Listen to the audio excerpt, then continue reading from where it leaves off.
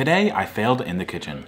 Or at least I thought I failed. Today, I decided that I wanted to make the Filipino dish pork belly adobo. Adobo refers to the way you prepare meat, where you slow cook it in a salty, sweet marinade using stuff like soy sauce and sugar, which are salty and sweet respectively. It's actually pretty easy to make, but this being my first time, I of course flicked it up. Especially during the part where you're supposed to simmer the sauce to let it reduce and get thick. Mine was not reducing, nor was it getting thick, so I just let it keep cooking until the onions were burnt to a crisp. Eventually though, it did thicken up, and thanks to the beauty of Filipino homestyle cooking, it still tasted great. So I'm gonna give my humbly burnt rendition of pork belly adobo an 8 out of 10.